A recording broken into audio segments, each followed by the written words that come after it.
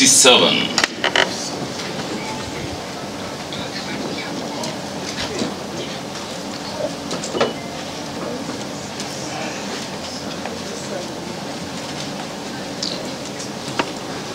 Be merciful unto me, O God, be merciful unto me, for my soul trusteth in thee. Yea, in the shadow of their wings will I make my refuge, until these calamities be overpassed. I will cry unto God Most High, unto God that perform all things for me. He shall send from heaven and save me from the reproach of him that will swallow me up, Selah. God shall send his mercy and his mercy truth.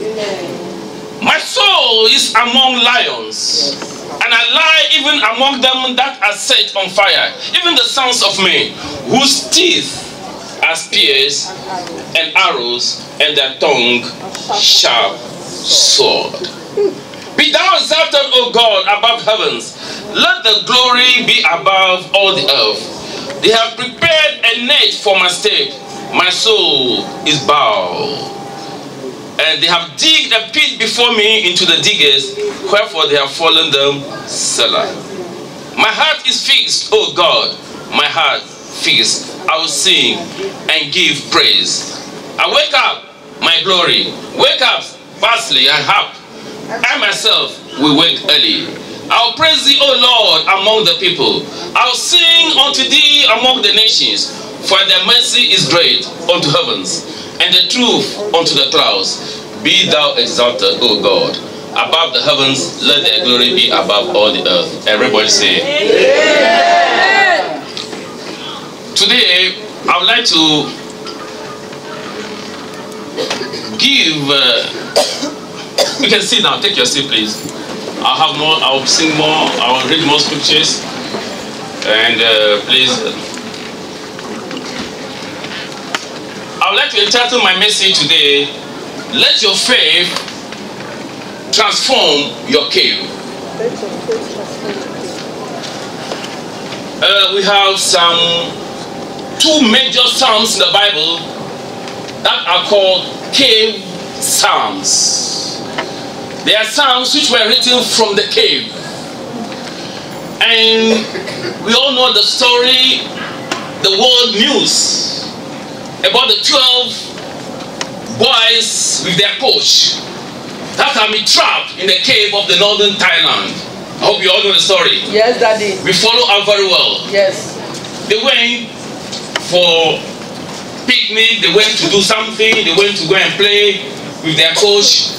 And they found out that the water was coming up, and they ran to a cave, and the water was coming up. They go down upstairs to another cave, they go inside there, and the water was still coming up, and at one last they have lost in a cave, in a mountain.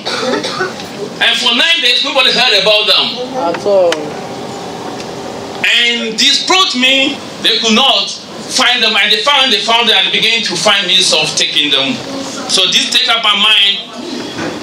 The Lord was dealing with me on a message I preached on the 15th of July last year concerning the cave. And the Lord dealt with me about what happened when one is in a cave. And when David found himself in a cave, he wrote 2 psalms. And I wanted to consider the psalm that we have just read. How David felt in a cave. We are going to read the next psalm. But in life, oftentimes you find yourself in a cave. Cave is a place of darkness. Cave could be a place you think is for protection, but when you remain there for long, you will die in the cave. Yes. Because when David was running away from Saul, he was looking for a place there he could be secured, that they could not think that he would be there, and they will not find him, and he lived in a total darkness. These 12 boys and their coach, they were also looking for a place of protection so that the flood would not take them. They were hiding in a cave in a mountain so that they would be protected from the flood, from the torrents of the rain that was beating hard that it will take them and it will kill them. But while they remain in the cave for long, they enter into danger. The protection now has become a place of danger. Hallelujah. And for that cause, if they are not saved quickly, though they are looking for protection, but they will die. So David was also looking for a protection in a cave, and he entered into the cave, and he did some few things there which I want us to consider, because some of you might not accept the message because you have not been there before. But there are situations in life that place you in a cave. There is a place that you enter, you can see that you are completely in darkness, you don't know what's happening around you. You are looking for protection, or you have entered in a place where there's much suffering. It could be sickness that places you in a cave, and all you are praying for that, God, take me away from this situation. Because it's a situation nobody can help you. Thank you. Some of you might be in a situation which is completely a cave situation. Family problems will arise in your life that you don't know how to resolve them. Business problems will arise in your life, you don't know how to resolve them. There are situations that you find yourself, even though you enter the business in the mind to protect the family, to gain something, but you have reached a place that the business is collapsing upon you, and you wish to run away, but you don't know how to run away. Hallelujah. There are cave situations, situations that are killing, that are excruciating. They give you pain, they give you thoughts. You cannot sleep, you dream dreams, and you don't even understand the dreams. It's not a dream coming from nowhere, it's a dream of pain. Yes. Yes. You go through heartbreak. Your heart is broken. Yes. For relationship. Things have gone wrong in your life. Yeah. David was a warrior. Women were praising him. But because of the praises, he was being chased to be killed. Yeah. And he ran into a cave. And he did some few things there, which I want us to consider this morning. That when you happen to be in a cave, begin to follow the 4 steps we are going to study this morning. And if you have not been in the cave, let those 4 steps be in your mind. That when somebody enters the cave, you can use that to advise the person. And if one day I don't feel you got to go into the cave, but if you enter into that situation, you can use the 4 things to bless God, and the Lord will save you. Amen. Now place your hands together as we go into the message.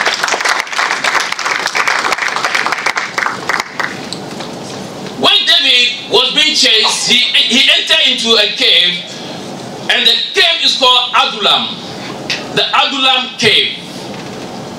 And you can find that also in the book of 1 Samuel chapter 22. You can find that. He entered to another cave again in life called Enegedi cave. Cave is a place of protection. But if you don't find means of going out early from the cave, you will die. Sometimes you go through some storms. In Bela, I told you about 2 kinds of storms. Storms that are allowed by God. Jesus said, come, let's cross the Sea of Galilee. Let's go to the other side. And in the sea, there was a storm, and he was sleeping. Those of you, I told you, Jonah was asked to go and preach in Nineveh, and he was running away. And he took a boat, and in the boat there was a storm. Hallelujah. Amen. So those 2 kinds of storms, sometimes you enter into cave by divine direction. You have been called to a minister, but at one point in life, everybody is against you. You enter into cave, you don't know what to do. Everything around you is dark. You can't even understand your way. Because in a cave, there's no light. We're going to see more about it. So the cave which David entered is called the cave of Adullam. And David was there. And some few things happened which I want us to consider. Before we can go there, let's go to the book of Psalm 142. Let's see what David says so we come back to 57.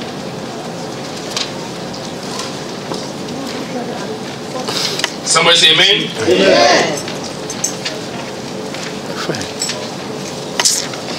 I cried unto the Lord with my voice.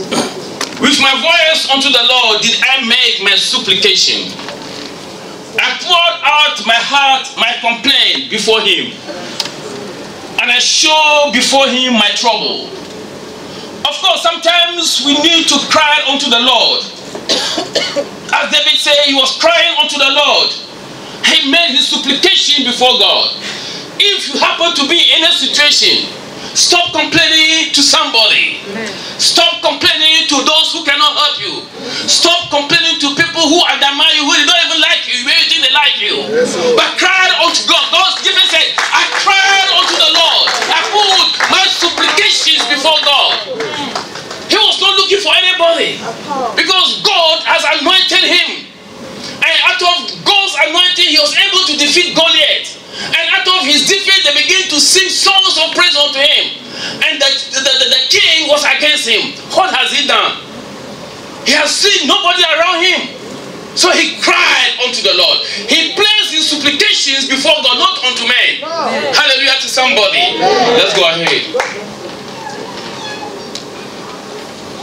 My spirit, the verse 3, my spirit, the verse 2, I pour out my complaint before him, and I show him my troubles. The verse 3 says, when my spirit was overwhelmed within me, but thou knowest my path. In the way there wherein I walk, have privately laid snare for me. Everywhere you walking, the devil is everything you said. People turn it against you. Even if you breathe your own breath, you say your breath is money. Everything you do, they are against you. Nothing they will say, you say that is acceptable. So he said, I come before thee, and I place my troubles before God. Not before me, before God. The verse 4, and I looked on my right hand, and beheld, there was no man that would know me. Everybody has forgotten you.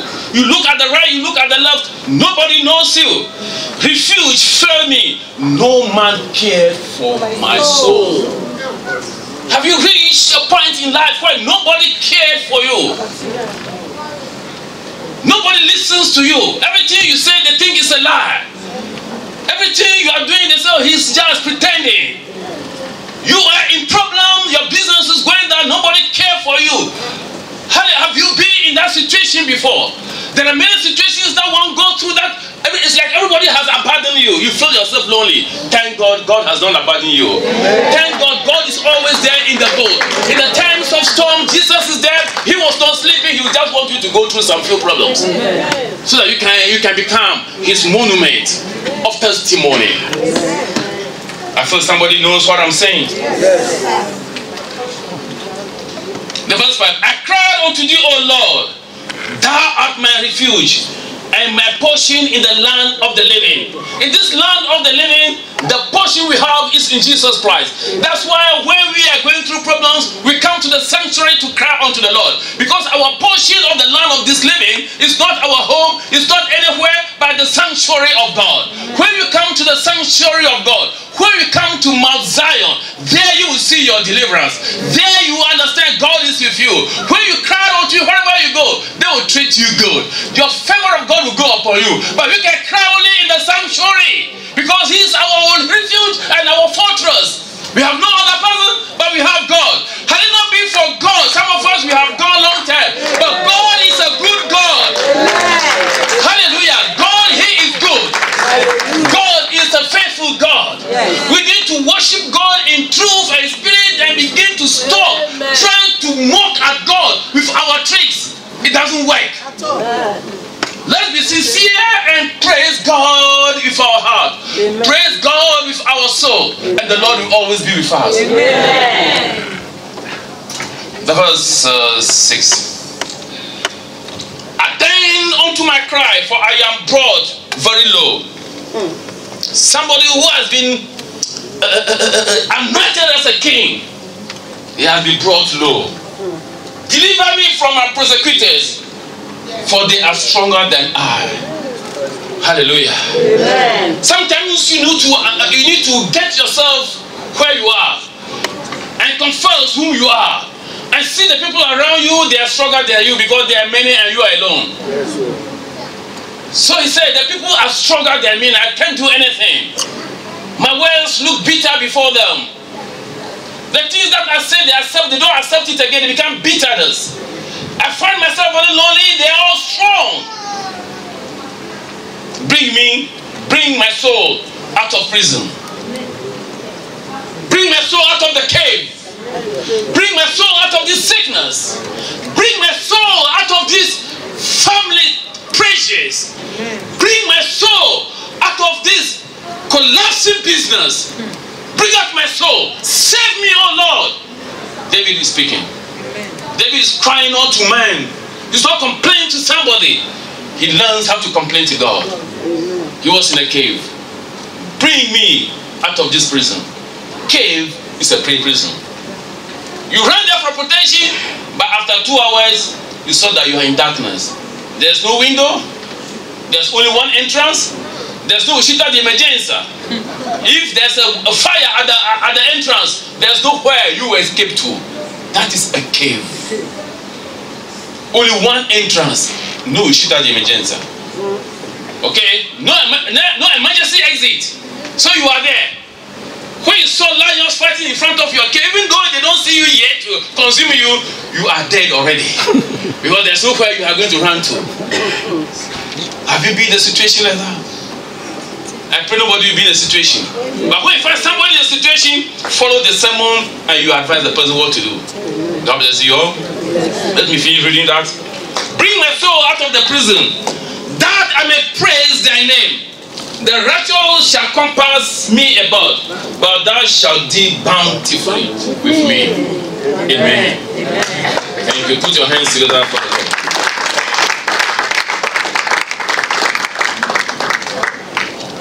David did 4 things I want to discuss with you. The first thing he did, let's go back to Psalm 57. We take it one by one. The word of God, we take it spoon by spoon, not plate by plate. If you want to drink it with the plate, some will fall out, but with the spoon carefully, you can be able to take it. It said, be merciful unto me, O God, be merciful for me, for my soul trusteth in thee. First thing he did, that he transformed his faith. He moved his faith. I call it faith transformation. He moved his faith only to God. So when you are in such a situation where you saw darkness all around you, all you have to look to is only unto God.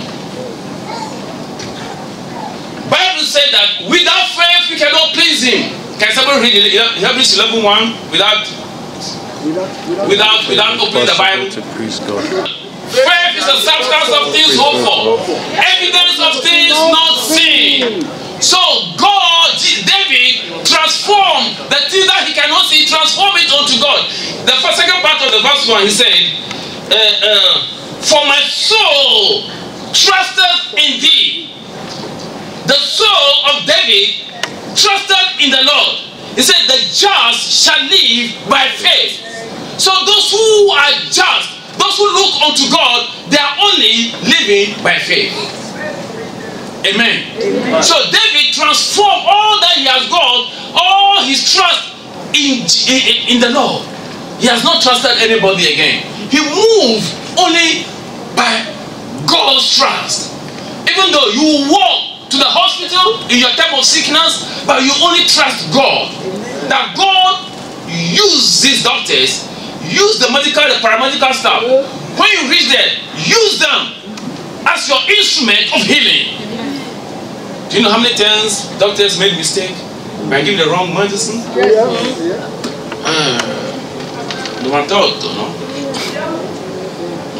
Pentanifa, 20 years ago, in the hospital, there was a man in the same stanza with me. They brought him, he was very good. He went to go and take his own alcohol and drink, he does everything. After 3 days, the parents, the relatives came. And they say, I remember the words,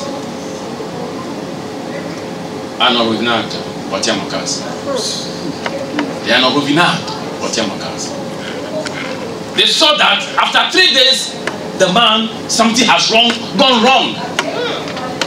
Something has gone wrong, the man was dying. But they brought him only for some small change. they know some mistake has gone wrong. So when you are going to the hospital even, you must trust in the Lord. Amen. That God will direct the medical staff to give you the right thing. Hallelujah to somebody. So David knows his problem. He said, my soul trusts in thee. Let your soul trust in God. Have faith in God. Transform your faith not unto the medicals, not unto your spouse, not to anybody, not even to your pastor, not even to your evangelist. Trust God, that God use them to save me. Amen. So you don't trust men.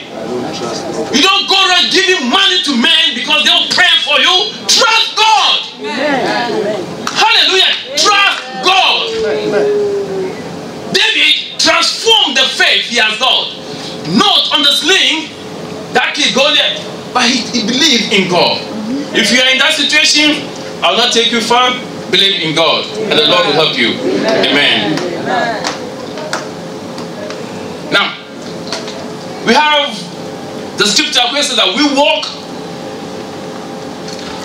not by sight, but we walk by faith. This scripture can be applicable only when you are in a cave. Because in the cave, the 12 boys and their coach, they were living in total darkness. In the cave, there was no light. So I wonder what they were doing. The whole world was praying for them. I saw people praying for them. The nation declared a time of prayer. All kinds of prayers were. Everybody was calling upon the name of his God for these 12 boys. Everybody was calling his God. Yes, sir. Because in the cave, nobody knows what is happening. They were in total darkness. Yes. Why? Now, at this time, when you are living in a cave, there is no light in the cave. So you cannot live by sight. Because nothing around you can see. So now you can only live by faith.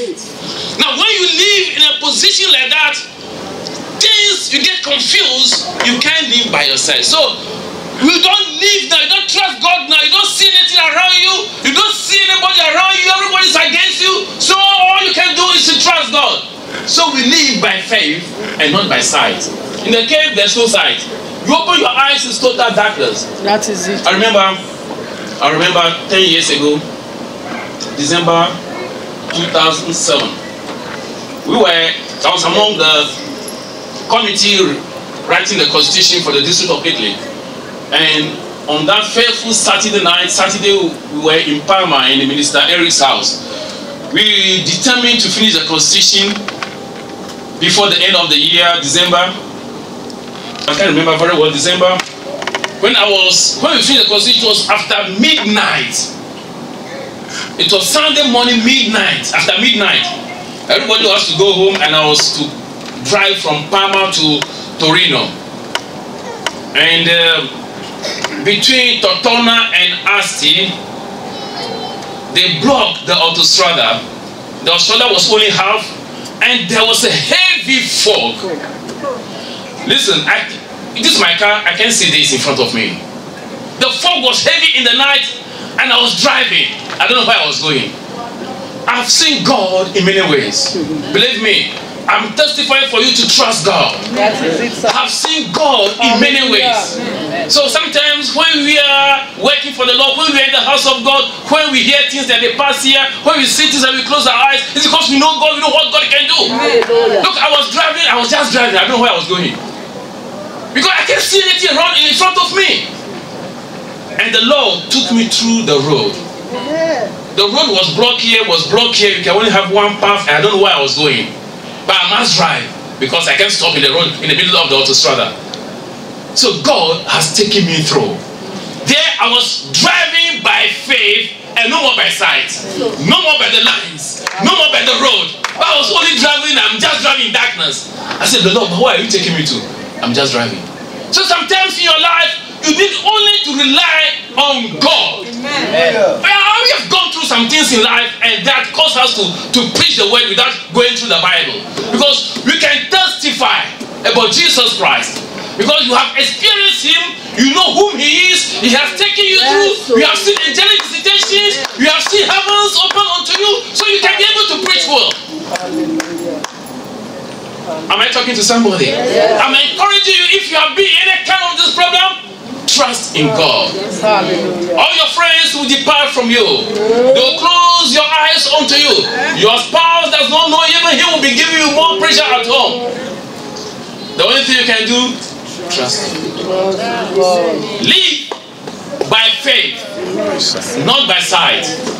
The sight will deceive you. People who smile at you, they will turn around and they will laugh at you. Rely on God. Am I talking to somebody in the house? Can I hear hallelujah in the house? Thank you very much. I just want us to go to the next level without talking much. You know, I go back to the last level. When you trust God in your darkness, you experience the Shekinah glory. You experience God in your darkness. Your midnight will tell you see the sunlight in your midnight. Hallelujah. You will see some flashes around you. You will close your eyes, but you see things. In the darkest hour of the night, you will see the Shekinah glory. You will begin to see God throwing some lights on your way. When I was driving that night, I saw that sometimes I see some flashes around. And those flashes will tell me, go ahead. You are the right road. You are doing the right thing. Can you see how God is so great? Yes. So we are experiencing God, and I'm sharing these testimonies with you. To know that don't be afraid. Fear not. Believe in Him, and He will take you through. Amen. Amen. Amen. Let's go reading the word of God, the verse 50, chapter 57 of the Psalms. Yea, in the shadow of thy wings will I make my refuge. I think my time is going, so I need to just cut it the way I want to preach it. It's not that way, but let me cut it. David said that I want to find my refuge not under anybody, but under the shadow of the wings of God. Now, the analogy could be this, that somebody will be thinking that David was going to hide under the wings of God, like how a hen covers the chickens when the hawk is flying. Those who are born here, they will not see what it means by hawk. But those of us who come from the jungle, we know how the hawk would like to take the chicken. And the hen chicken will run to go and cover against the hawk. Have you seen it before? Yes. Can I see your hands up? You see, the little obeys cannot see the hands up. He has not been there before. Yeah. Gideon has not been there. So his hands are down. You have not seen hawk before. Gideon, have you seen hawk before? But you know eagle. Eagle is the opposite of hawk. Because when eagle is beaten by rain, they think it's hawk. Hallelujah. Some of us, they think we are hawk, but we are eagles. Only that the rain has beaten us so much. Hallelujah. But we are still eagles in our own way. Put your hands together for God. I love that. But David was not talking about the kind of wings. David was talking about another kind of wing. David knows about the Ark of the Covenant. David knows about the Holy of Holies. David knows that in the Ark of the Covenant, there is a mercy seat. And on the mercy seat, we have the two cherubims who face to face. On the cherubim, their wings are open. David was referring to the wings under the cherubim. He was referring to going to the Holy of Holies, where the cherubims spread their wings. He knows that when under the Holy of Holies, he is much safe. He knows that under the Holy of Holies, God is going to reveal Himself to him more. He knows under the Holy of Holies, he doesn't need anything, but he needs the compassion of God. Because the cherubims, they are talking on God's behalf. The cherubims, they minister on God's behalf. So you don't find refuge in any other place, but you find refuge in the Holy of Holies. I don't know how I can go it. I'm trying to bring it down, but I must go far. Under the whole in the Ark of the Covenant, we have a place where today we can enter, because Jesus died on the cross. And the veil is broken. But it's a place that the priest can go once in a year. And David said, I want to find my refuge over there.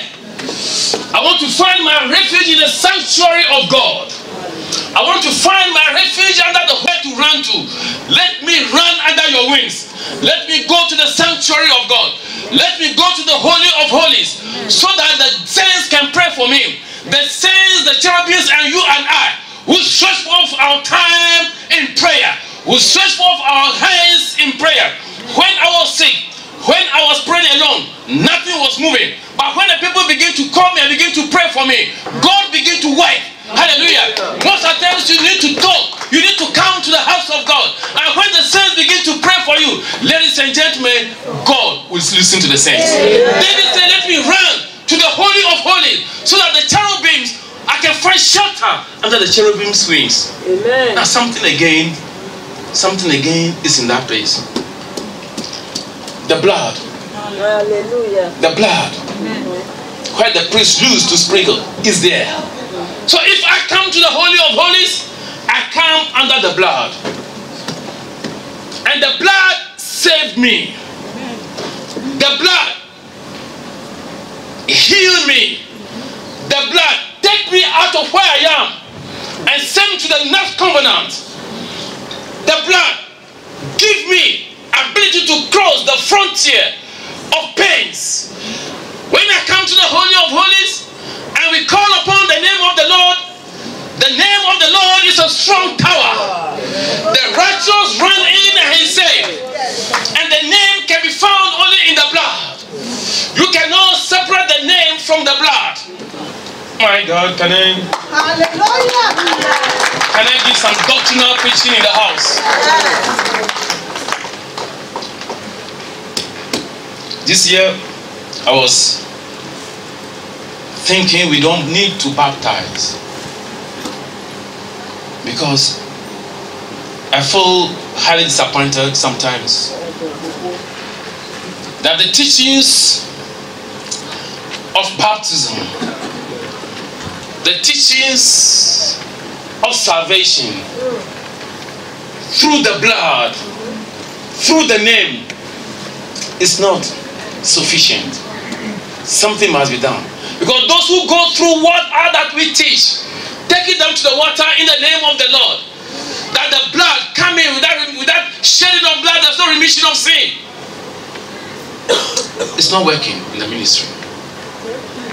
So I decided to relax this year to see if God can give another direction. But yesterday, I was told a lad wanted to baptize. So I was getting myself to God. What should we do? Sometimes when things are not going on well, there's a need to go to God. Asking God for a new direction. Maybe God will give you some other direction. Amen. Amen. So I'm waiting on the Lord on that. And very soon God will speak. He'll speak to somebody around here. Not through me. So open your eyes, open your ears. God will speak to you. And when God speaks to you, like how he speaks to Samuel, hear it. Come, tell the pastor what you're supposed to do. That is it. Amen. Amen. Because I've seen that it's not a matter of just baptizing. It's not enough. When we baptize, we want the people to enter into another world of life. We want them to enter into the kingdom of God. We want God to take dominion over them. But if those you baptize, you see them like how they were before, then I feel highly responsible for that. Let's go back to the scripture. Where are we? We are in number 2. I'll be taking somewhere on this blood, the name.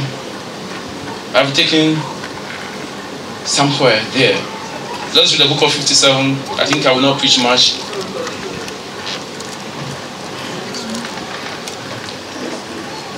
Yea, in the shadow of their wings will I make refuge until the calamities be overpassed. Look, the verse 1 give me all the preaching.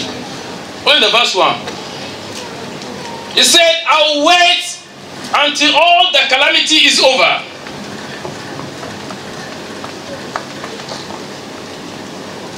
Here we talk about waiting. Waiting on the Lord. Even though things will be bad, but wait on the Lord. David said, I will wait. I will find refuge under your wings. I will come to the Holy of Holies and wait there until the calamity is over. The waiting can take me 10 years, but I'll wait. Amen. It can take me 1 day, but I'll still wait. It may take me 20 years, I will still wait. 20 years by this time? 20 years ago, people who visited me, they were visiting me for the last time. But I'm still waiting on the Lord for his healing. Amen. So you got to wait. Because God is working something good in you. David was in the cave and he said, he's promising to God, don't worry about me. I'm waiting here under your wings until all the calamities are over. Because even though the cave is darkness, but I've seen your Shekinah glory. Amen. Even though things will be rough in your life, but once in the church, wait. Wait. Don't leave your place of calling. Am I talking to someone? Yes. Don't run away from your calling because the water wants to overtake you. Because you find yourself in a cage where everything is dark around you. David said, wait. I'll wait until all my calamities passed over me. Ladies and gentlemen, I really want to encourage somebody in the Lord today. Because as I was preparing this message last night, I don't know, the Lord was always telling me, was letting me, you will not preach this way. You are thinking. But I thank God, God is here today. Wait on the Lord. Be patient on the Lord. If you transform your faith, if you flee under the wings, the third thing, wait. Wait in the sanctuary. If things are wrong in the ministry, just wait. The Lord is the one who called you there.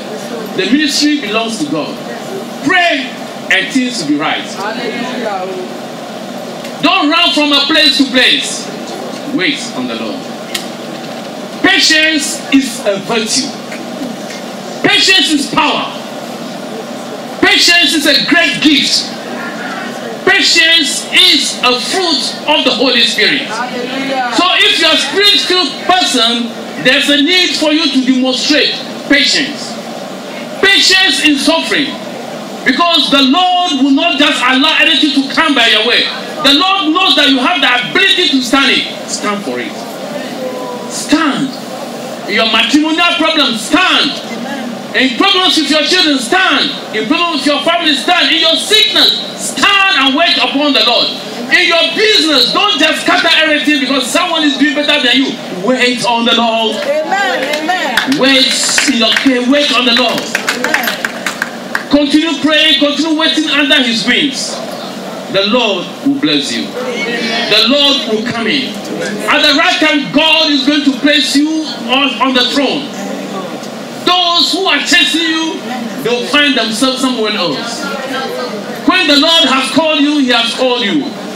He knew you before you were even formed in your mother's womb. He knew what he has spoken about you.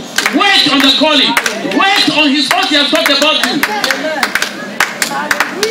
Somebody is in the house. Don't think everything is over. You begin to run away from the house of God. Don't think the situation is cracked. Don't think that the situation is rusting. It's not rusting. God is going to put the oil upon the situation. The roses will bloom again. Hallelujah. The bad weather could look, the roses squeeze.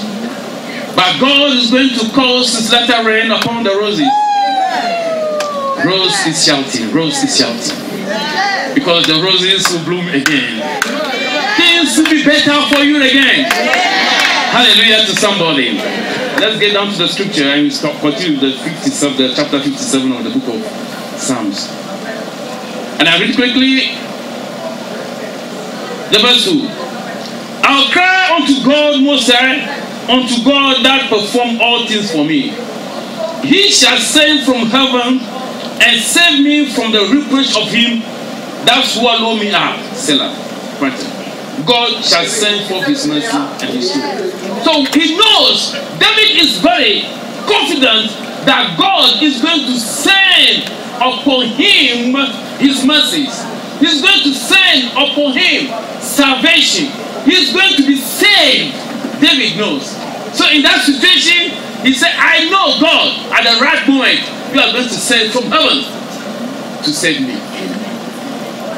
I go ahead.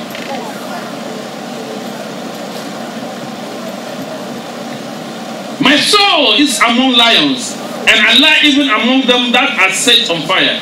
Even the sons of men, whose teeth are spears and arrows, and their tongue sharp sword. Now listen, I still go back to the 12 boys. Whilst they were in cave, they must be praying. In the language they are praying, their coach will be giving them some words of encouragement for about 15 days in darkness. They don't see anything for 15 days. They might not even know when is the daylight or when is the darkness. They don't even know when the days are going. So in that situation, they were only looking unto the Lord. They might be praying. They are praying. Even though they might be hidden, but they may still be praying. Even though they might know God, but they'll still be praying.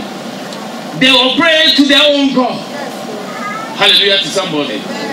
In that darkness, David was praying. The verse 6. No, the verse 5. Be thou exalted, O God, above heavens. Let their glory be above all the earth. They have prepared a net for my steps. My soul is bowed down. They have digged a pit before me, into the midst whereof they have fallen themselves. My heart is fixed, O God. My heart is fixed. I will sing and I will give praise. When I wake up, I will give you praise.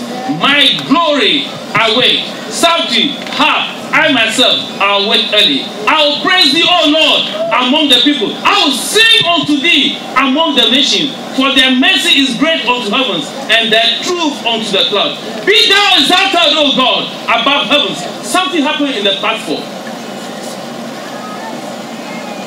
From the patience, he began to do what? Sing. We know many stories about praises in prison. We know what praises can do. When you are in situations, ladies and gentlemen, stop mourning. Stop complaining and begin to do what? Praise God. Sing praises unto him. You know what praises can do now? People were in prison, they were only exalting the name of the Lord. They were praising God and God came in. Jehoshaphat was bound. Judah, the minute all the nations were against him, he did not call for prayer warriors. He called for the choir to sing. And as they were singing, God wrought a lot of miracles. Ladies and gentlemen, what God can do in praises, David understood. One time, there was an evil spirit from God upon Saul. And what happened? The Bible said that he asked for somebody to come and play. Just as he was playing, the evil spirit left. Devil is allergic to praises of God. When praises is going, the devil must run away. So when the enemy somehow allow you to go into a cave situation, you are in a cave somehow, begin to praise God. The enemy will run away. Learn to praise God in your situation. David did 4 things. Number 1, he trusted God. He transformed his faith into trusting God. Number 2, what he did, he flew to the wings of God. He went to the sanctuary of God. When I talk about sanctuary, this time I brought you to our own situation. You run to God and remain under the Holy of Holies where God can touch him. He does not have wings to fly away like a dove, but he goes under the wings of God so that God can overshadow him. The presence of God shall be there with him. The cherubims who are you and I who continue to pray that he will live under the wings of God. and he has the patience enough, knowing very well that his salvation can only come from heaven. And number 4 is that he begins to praise God.